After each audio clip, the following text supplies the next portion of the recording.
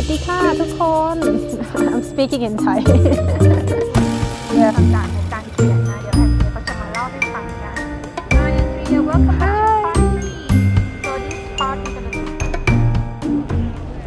สวัสดีค่ะทุกคน I'm speaking in Thai yeah วันนี้ก็เป็นพอดแคสต์แรกนะที่จะทำมาแชร์ให้ทุกคนฟังก็คอนเซปต์ที่เราจะทำพอดแคสต์ที่คิดจะทำก็คือมาอยู่ที่เนี่ยได้รู้จักคนเยอะมากเลยโอ้ยโทษทีลมมันแรงได้รู้จักคนเยอะมากเลยแล้วแต่ละคนก็มีประสบการณ์ชีวิตที่ต่างกันมากก็เลยอยากจะเอาเวลาที่มีเนี่ยไปสัมภาษณ์เพื่อนๆที่รู้จักแล้วก็อยากให้เขาแชร์ประสบการณ์ชีวิตของเขาเผื่อว่าสิ่งที่เขารู้และสิ่งที่เขาประสบมาในอดีตจนถึงที่เขามาประสบความสำเร็จในชีวิตถึงขั้นนี้อาจจะมีประโยชน์กับคนที่ทุกคนได้ฟังบ้างนะคะส่วนครั้งนี้ก็เป็นพอดแคสต์แรกก็เป็นเพื่อนสนิทคนหนึ่งของเราเลยแล้วก็ Amazing มากนะที่ไม่เคยรู้มาก่อนเลยว่าเพื่อนของเราเป็นนักเขียนที่ค่อนข้างดังมากในประเทศหนึ่งนะก็วันนี้เขาก็จะมาแชร์ประสบการณ์ถึงว่า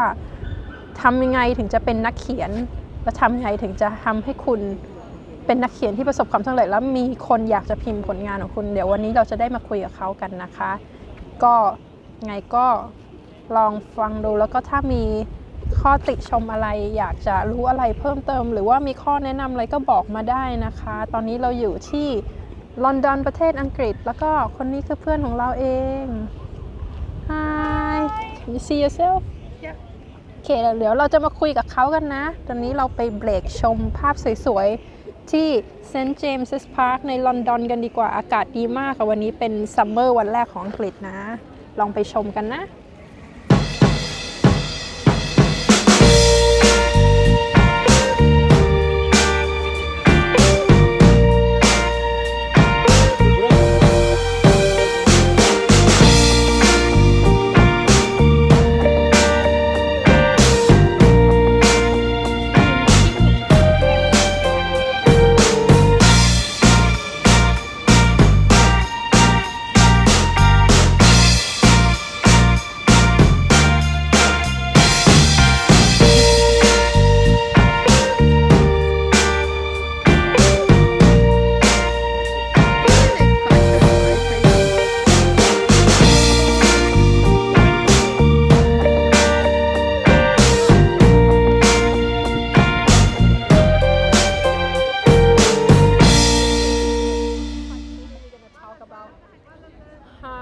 Would you advise young children to prepare themselves to be an author, to get themselves ready to be a published author like you?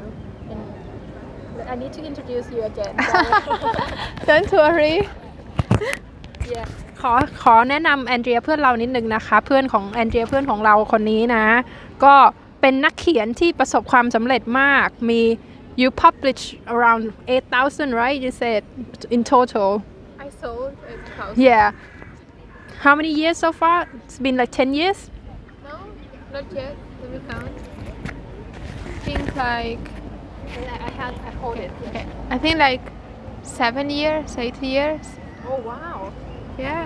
ค่ะ7 ปีเขาขายหนังสือมาได้ 8,000 กว่าเล่มแล้วก็เขียนเป็นนักเขียนที่สำนักพิมพ์ที่สเปนก็ตามหาแล้วก็อยากจะให้เขาเป็นคนเขียนหนังสือให้นะก็ตอนนี้เขียนมา7 books 6 books 7 this September yeah กำลังจะมีหนังสือออกมาใหม่ล่าสุดปีนี้2021 will be 7 book นะคะ7 เล่มที่จะออกมาปีนี้นะก็สุดยอดมากเดี๋ยวเขาจะมาแชร์ประสบการณ์ให้ฟังเดี๋ยวจะส่งไมค์ให้แอนเดรียนะคะ Hi Andrea Hello I briefly introduced you in Thai but if you can help like introduce yourself again like who are you where are you from and why are you here something like that briefly to the audience okay so I'm Andrea I'm originally from Spain from the north I'm 26 years old and I've been writing since I was a teenager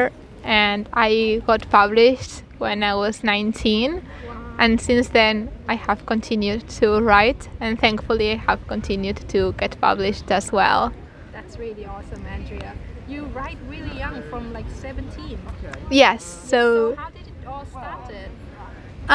In my school, like elementary school, we had like a yearly contest where you had to write books in Galician. That's one of the regional languages of Spain. So to protect the language and keep it from dying, they encouraged kids to write short stories in that language. And that's when I started.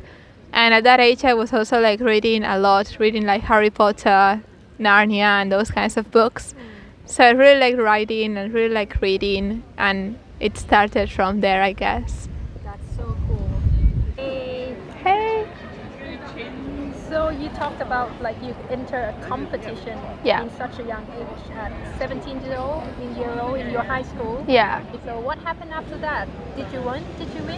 I win for my school, and because I saw that I could win with like competing against my classmates, I decided to enter like more competitions that were like nationwide or region-wide to see if I could win, and I won some of those. So from there I started to think of like challenge myself and like write like longer, like a novel, because before I just did like short stories. So then I thought like, what I read are novels. I usually don't read short stories, so why shouldn't I try to like write a long thing? Yeah. And you try to enter so many competition and try to win a bigger prize. Is it because you want to win the prize, or what makes you want to enter it? I think I think it's fun to have a challenge. Like when I have to do a project, I prefer to do it thinking that I might win something or having that extra motivation. Is very hard for me to like start a project if I don't have a motivation to do it. And also I think because I love sports, I love competition, I'm a competitive person. Not in a bad way, I just really enjoy like challenging myself and like growing. So for me, doing competitions was very fun and like a nice way to learn. Like in the beginning, I didn't expect to win anything because I was like a newbie and I was learning. And as I started to like participate in more and win some of them, I thought like maybe from here I can like win bigger competitions. That's really interesting. I would want to ask you more about like how did you like get better in writing? Did you have any help, or how did you progress and develop your writing to win that competition? But before coming back to that question, can you like tell us a bit more what happened after the first one? You enter more, and what happened after that? So I entered more, and then I found like communities of like young writers like me on the internet.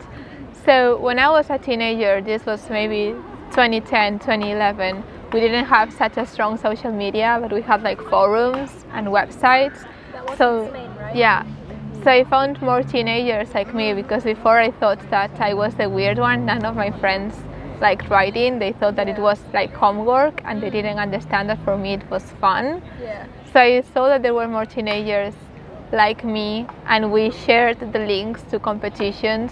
So we all competed together, and it was like a fun challenge with friends. To have it, to do it with friends, Yeah. it makes a difference. Yeah, because at some point we didn't even care if we won. Like we were as happy if we win as we were if our friend wins. Yeah. So I think because I had so many friends, like I made new online friends who were into that.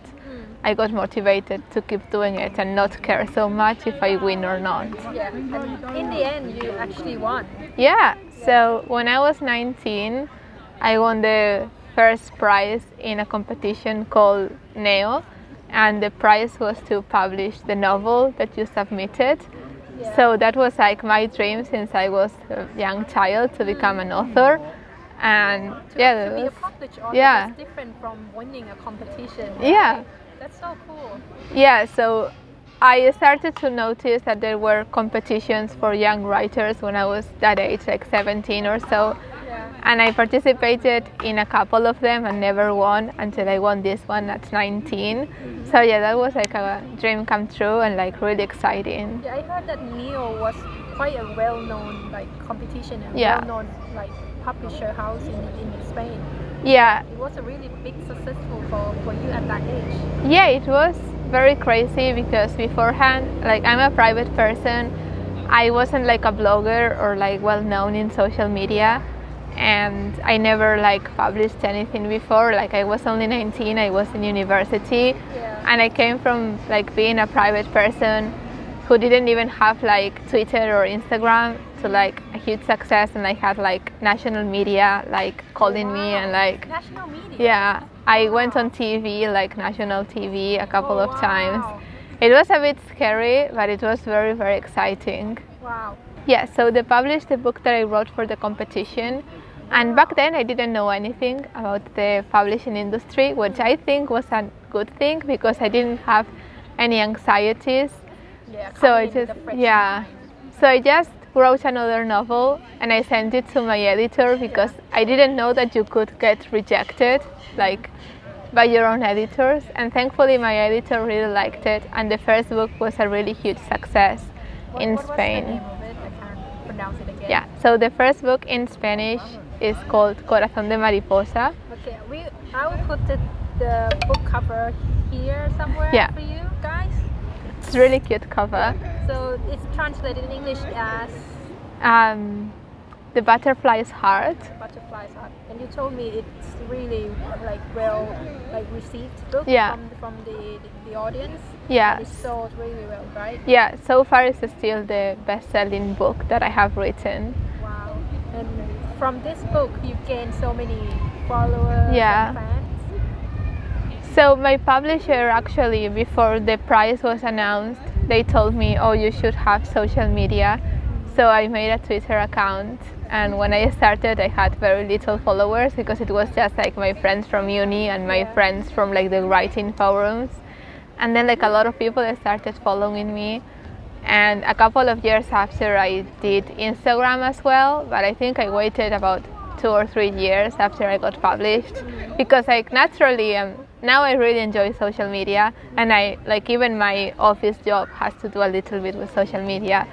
But I think if I didn't have this career path, I would never have gotten into it, and because I'm such a private person that's interesting though. I would want to know, like, since from that first book to now you're about to publish your 7th book. Yeah. How does social media help you to be an author and to be a published author and to engage with your audience? Yeah. How does it help, or does it not help at all? I think it helped me a lot to like have a platform, and because I started writing so young and for young people, like my readers are kind of like my same age or a little bit younger, but there's not a big age gap. So they write to me on Twitter or on Instagram, and like I can reply to them, and like we can have really genuine interactions. That before social media you could only meet authors if you went to like a book signing or like a book fair, and now like so now you can like just tweet to them, oh, I read your book. And like to me as an author it's also something really cool, because I guess before you only had reviews like on newspapers and magazines, and now like if a reader really liked my book, they can like upload a picture or like send me a private message. And that's so motivating. Like as a person who needs a lot of motivation to get to work, that's very helpful, and that makes me want to continue writing. You said that being an author is kind of lonely job, right? Yeah.